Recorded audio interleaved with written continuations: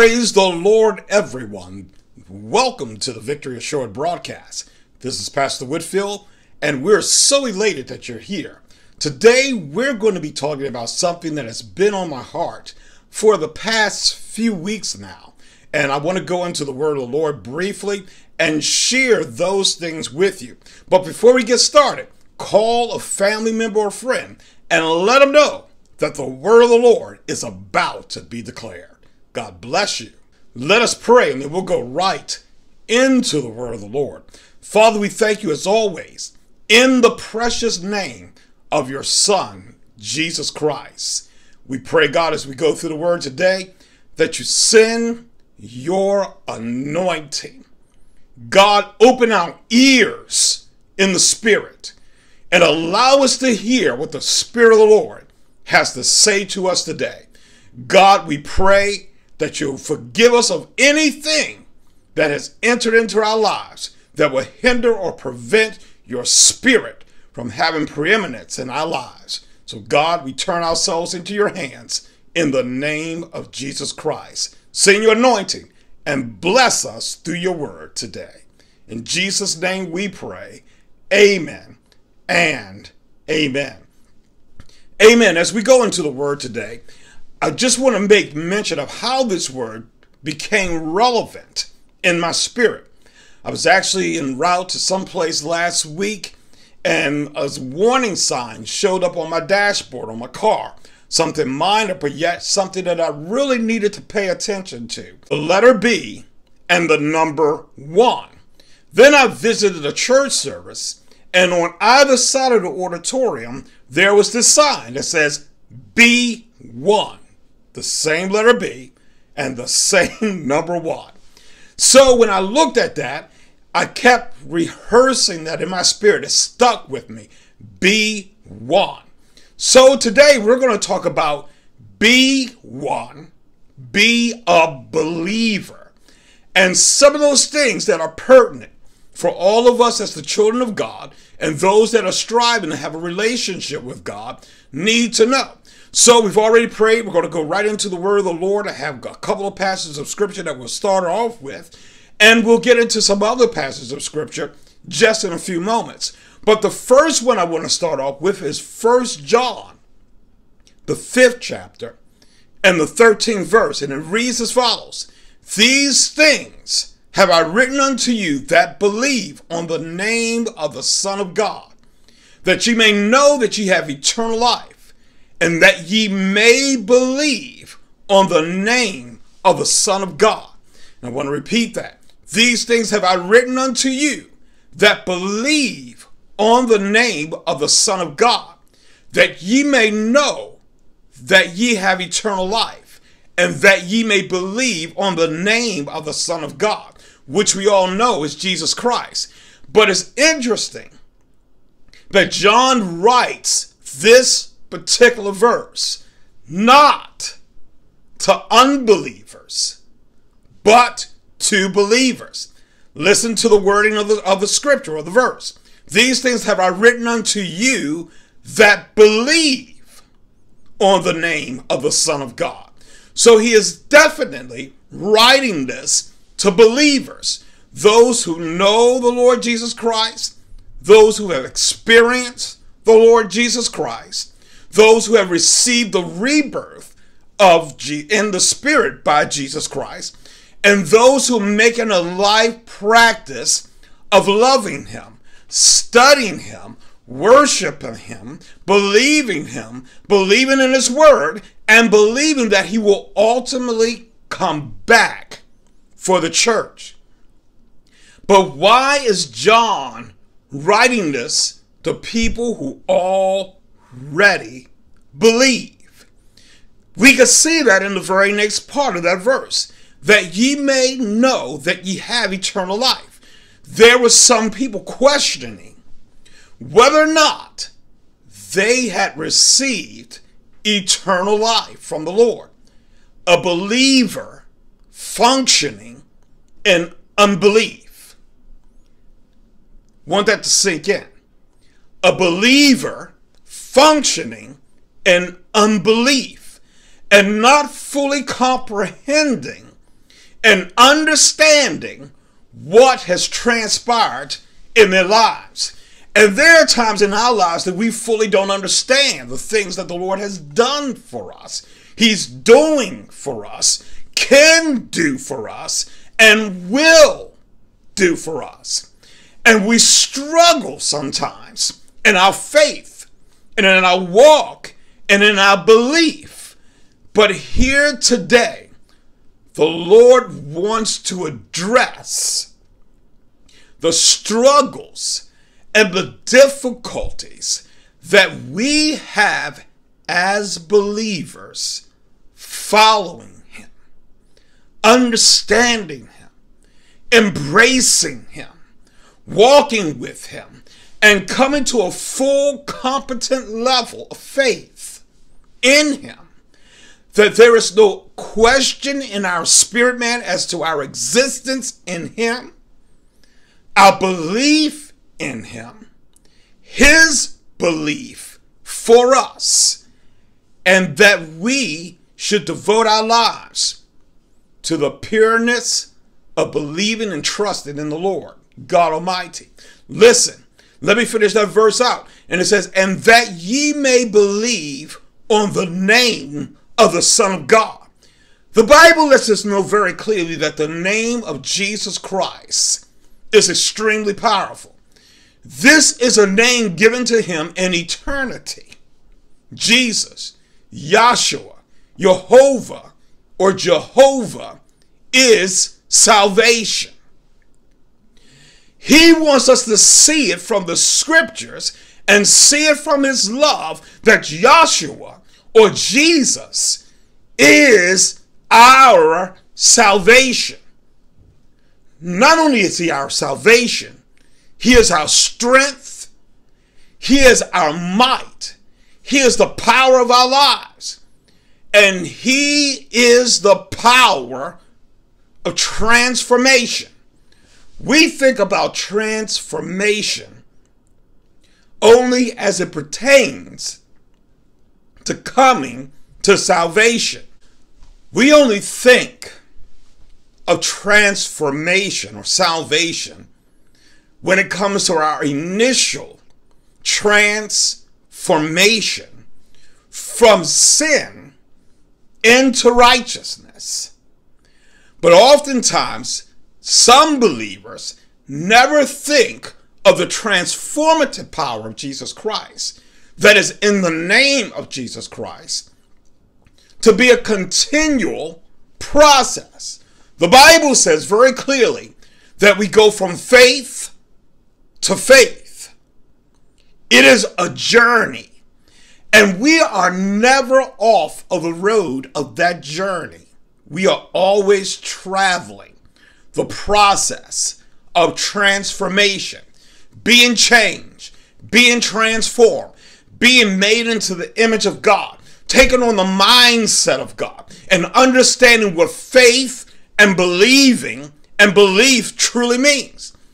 It means that we trust in the power that is in the name of Jesus Christ.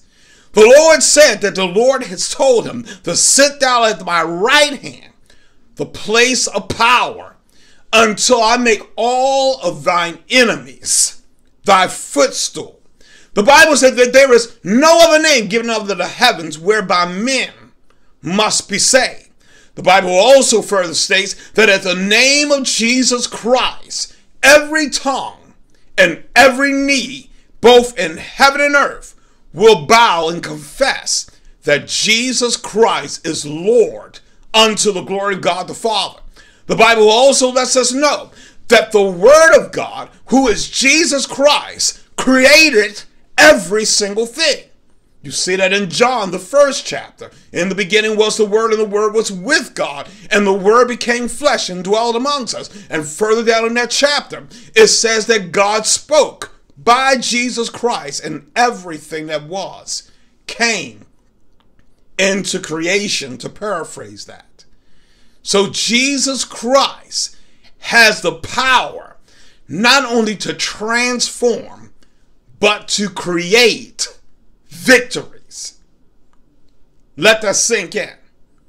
He has the power not only to create, but to bring forth powerful victories and changes in our lives. Let's look at Matthew, the 17th chapter. We'll come back to 1 John, the 5th chapter, the 13th verse, in just a few seconds. But it says here in Matthew, the 17th chapter, verses 19 through 21. We'll probably pause at one point.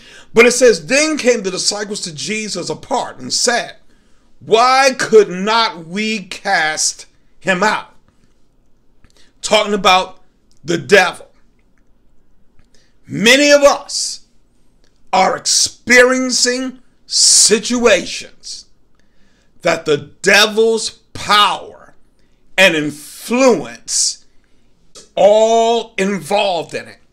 It's not that the situation is imminent anymore. We're living in the midst of the struggle, of the pain. We're seeing the devil's hand at work. We're not glorifying him. Let's understand this, because many of us as Christians, we don't want to hear about the devil. We don't want to deal with the devil. But who in the world is your fight against? The Bible clearly lets us know in the book of Ephesians that our wrestle, our struggle, our warfare is not with flesh and blood. It isn't with the people that you see, the circumstances that you're experiencing. It's with unforeseen forces of pure evil and wickedness.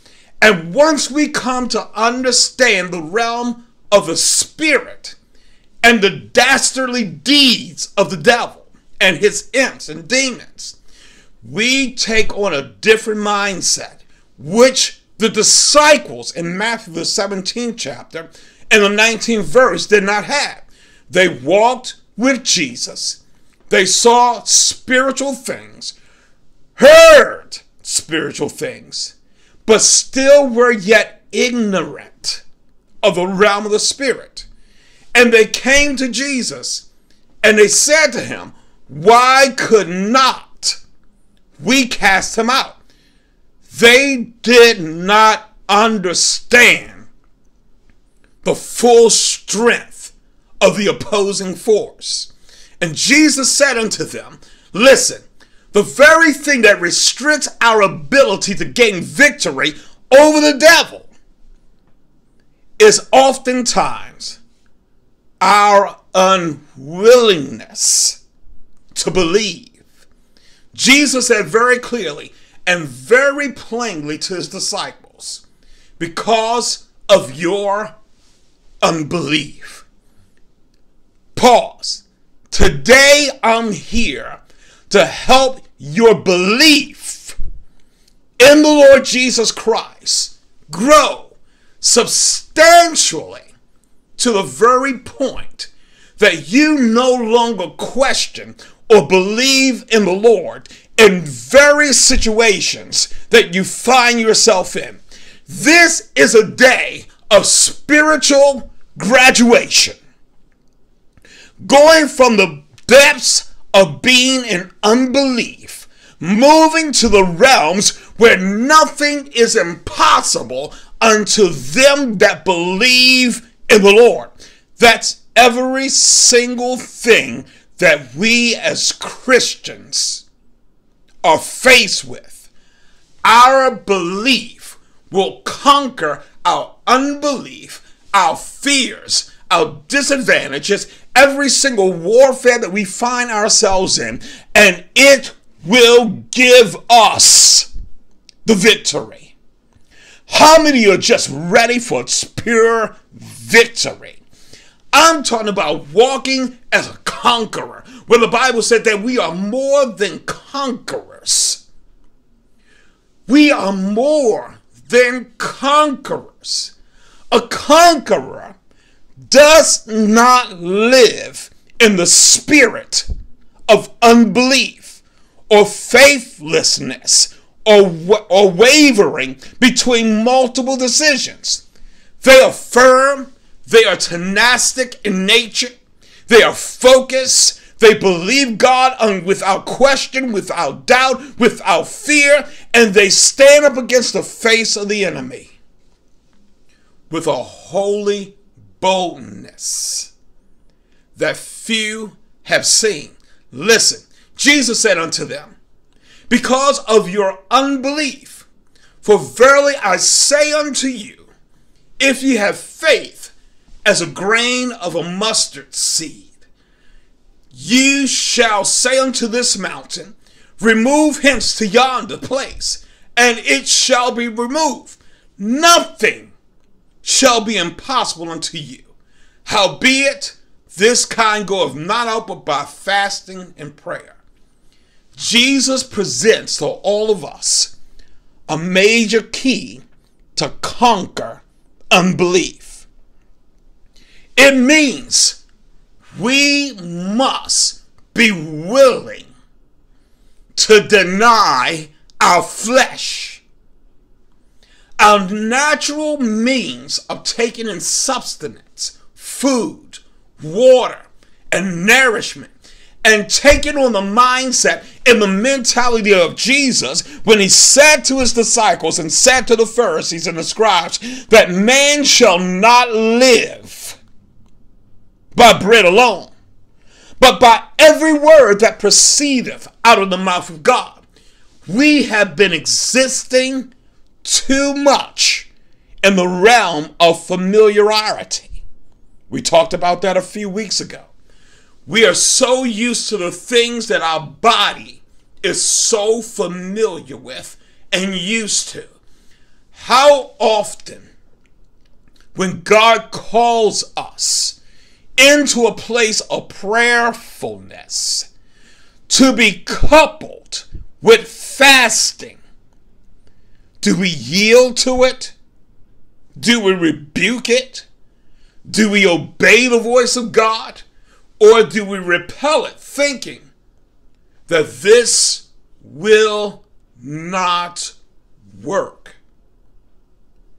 When Jesus is telling us very clearly that the fast that he is called is to undo the heavy burdens, to release the yoke, to let the captive and the oppressed go free, to deal our bread to those who have none, and to show mercy, love, and kindness, and all those things, so that our righteousness will break forth as the noonday sun, and our victories will be assured.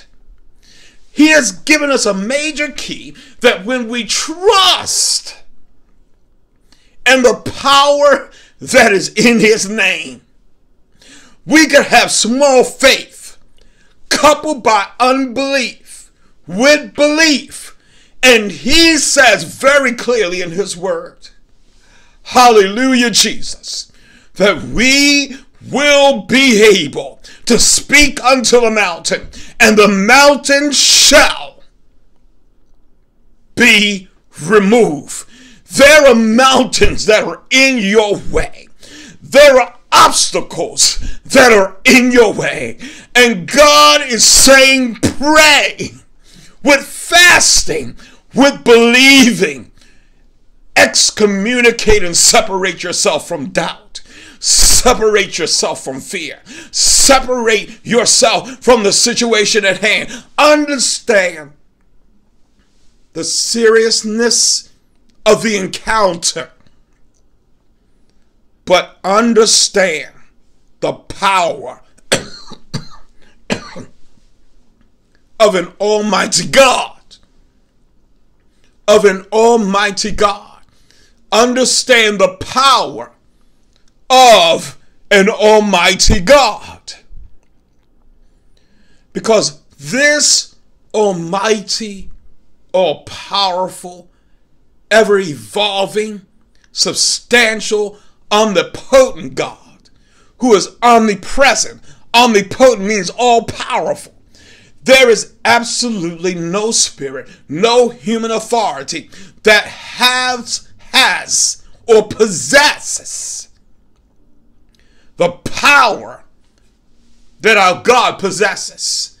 Jesus is saying, take the handcuffs of unbelief off of me. Stop restricting me. Release my power in your life by believing. No circumstances, no situation, no circumstances, no situation can impede my hand. The only thing that can impede me from moving on your behalf is unbelief, fear, and the lack of faith. I've given you the tools by saying, have a mustard seed of faith and believe that nothing is impossible. Fast, pray, and believe in the name of the Son of God, who is Jesus. I'm the Christ. He says he is the power of your life. Let's look at what he really wants us to believe in. He wants us to believe in the fact that these things goeth out, but by fasting and praying. Every challenge that you are faced with right here, right now, in the very presence of the Lord. Let's just take a praise break to release. Hallelujah, Jesus. Let's just take a praise break to release. Hallelujah, Jesus. Hallelujah, Jesus.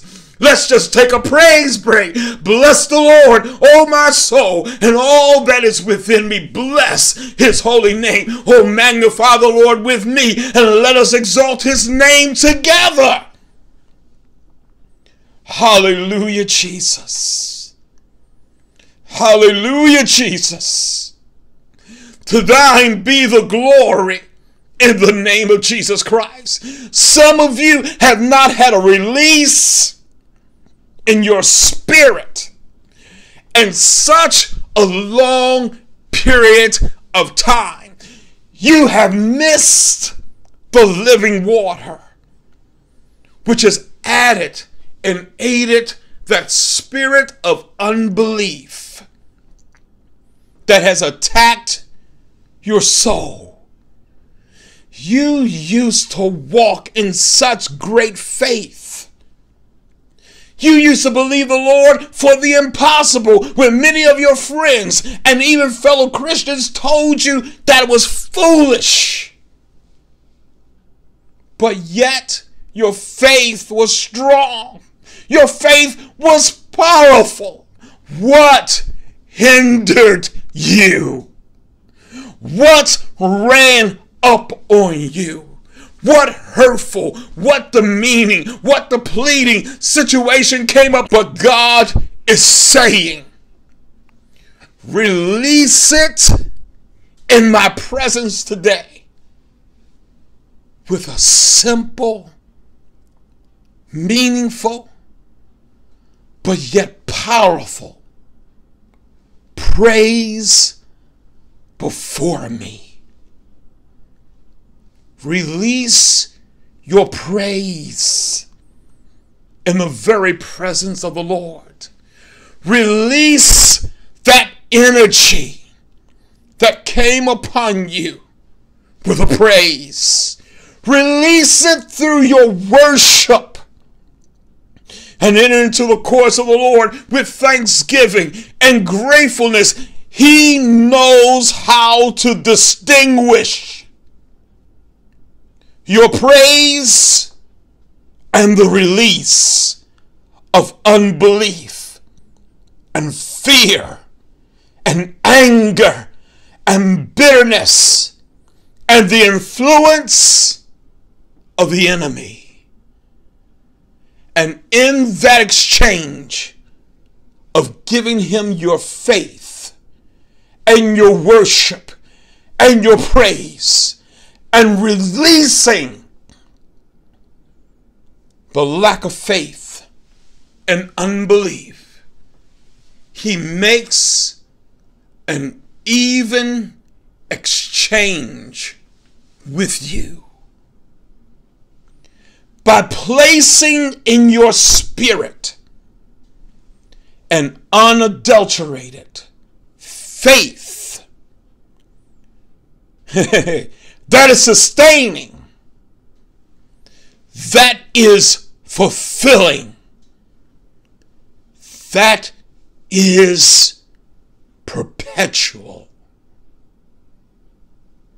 Standing under an open heaven where God releases greater faith into your life that nothing could ever cause your faith to ever again be shaken at its core. God wants you to believe this basic rudimentary truth that you're fasting. The enemy never wants you to fully surrender unto God. Hallelujah, Jesus. Hallelujah, Jesus. He never wants you to fully surrender the very thing that has been pressing your heart before the Lord God Almighty. He wants to keep you in the courts of unbelief. He wants to keep you cloaked in fear. And he wants those chains to remain. But your act of faith today to bless the Lord, to press in to his presence, has gained you an opportunity only afforded to few Christians. And that is to have a faith exchange that will not be denied by the Lord God Almighty. He has made an exchange with you in his court. Listen, that pillages the very enemy, that stops him in his very tracks and tells him, I commanded you to return unto my servant, whom you have pillaged, whom you have stolen from, to return everything that you've taken from them 100-fold. Listen, in this faith exchange, the devil has no choice but to release your possessions. Your faith of worshiping today and blessing the Lord has caused the prayer of David to descend into your life. Shall I pursue, and shall I recover all? And it has extended unto you the answer of God. You shall pursue, you shall overtake, and you shall recover all by this faith exchange in the Lord God.